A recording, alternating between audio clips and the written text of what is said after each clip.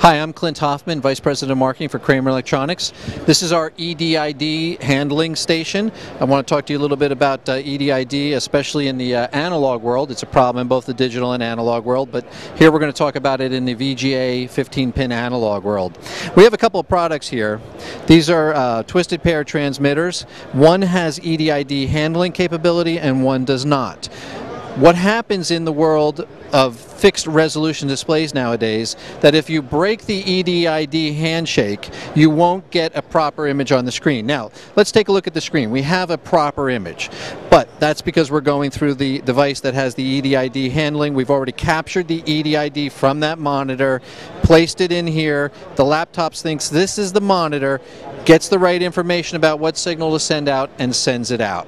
Now, if we switch, and we're going to have Tom help us here switch, if we switch to the non-EDID device, we're going to see that the signal between the monitor and the laptop, the handshake between the graphics card does not occur.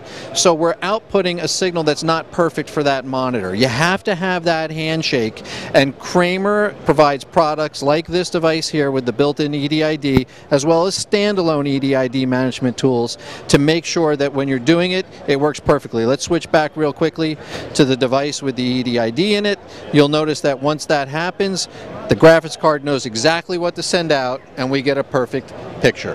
That's EDID handling in today's analog world, also important in the digital world, but that's the analog explanation.